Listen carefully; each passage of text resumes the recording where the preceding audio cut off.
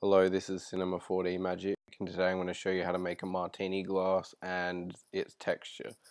So the first thing you want to do is go up into this corner here and click right there, and then you want to go into front view, so then you click here, and then you want to hold shift and press V, and then you want to click on back, and this will allow you to load the image. So what you want to do now is go onto Google and find a martini glass that's symmetrical. I'm going to use one that I found the other day, which is this one here.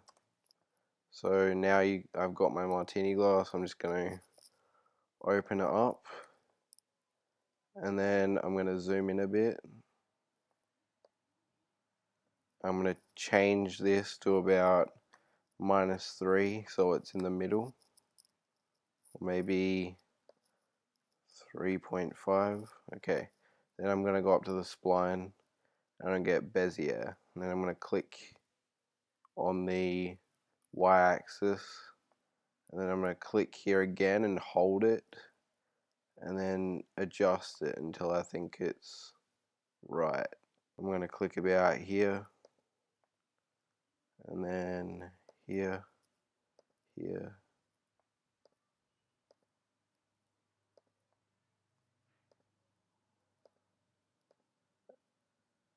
and now you've got to this bit. You don't want to go around here anymore, you just want to go straight to this line right here.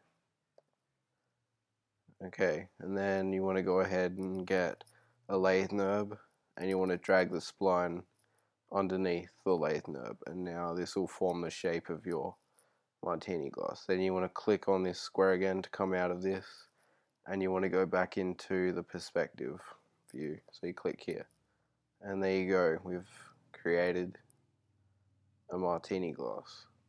So then with that selected, you can drag it up a bit, and then you want to press C to make it editable, and then you want to get the selection tool here, and you want to come right on top of it,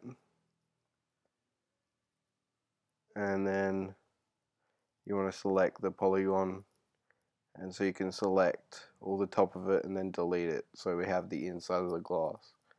So you just want to go around and select all of it and then press delete, and then you have the inside of the martini glass.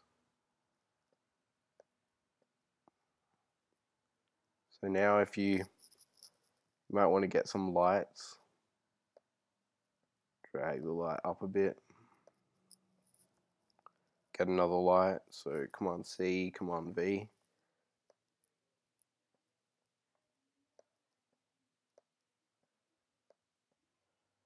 maybe even another one, put it, you don't want too many shadows, and then we're going to create the glass texture.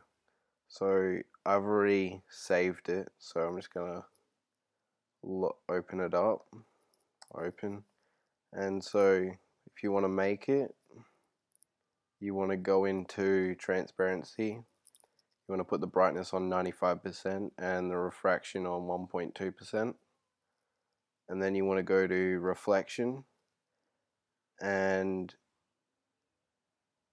you just want to keep the brightness on 100% and make sure it's ticked on, and then you want to go down to specular and you want to put the brightness on 60%. Then you want to change the texture to Fresnel, the mix strength on 60%, and then you want to put the width on 37, the height on 78, the full off you can leave it on 0 and put the inner width on 15. And in the color, you want to not do a dark blue, because then it will come out just a dark blue glass, and unless that's what you're looking for. So you want to go into a lighter color, and then you want to just press OK and close that, and then you can apply the material to the glass, And then if we render it, that's what it looks like. But to make it look better, you need to get a floor, and you just need to rotate it around and then rotate it 90 degrees. So you want to hold shift and it will go up in 10s or 5s. Okay, and then you can just push that back, and we might need another light. Just pull it over this side and then press keyframe.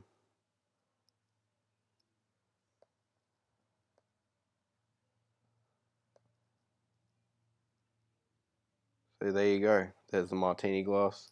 If you want, you can go ahead and add some olives in there.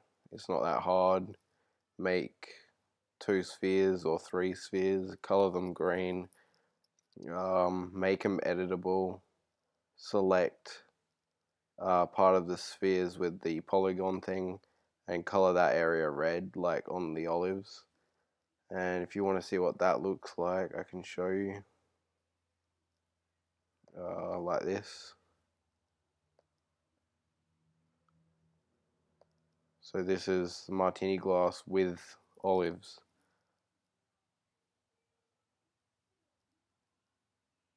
So there you go. Thank you for watching, and please subscribe.